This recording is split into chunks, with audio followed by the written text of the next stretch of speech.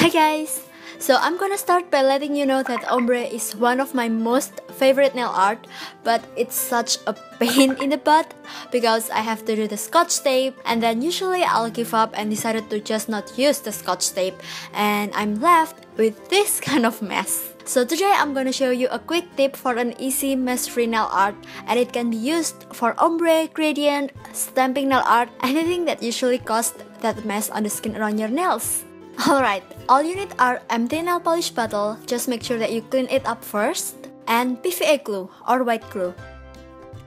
All you have to do is just open up your empty nail polish bottle and fill it up with the PVA glue.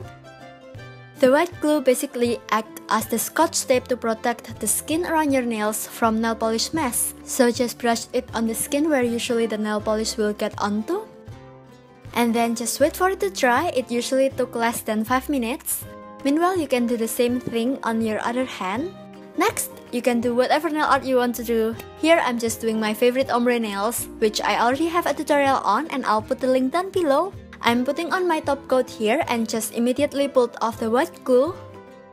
Use tweezers to pull off the leftover white glue that close to your nails, if any, and use toothpick for the ones near the cuticle area. That's it! You're probably left with tiny bit of mess that you can just quickly clean up with brush or Q-tip dipped in nail polish remover, and you can do it in seconds. And voila!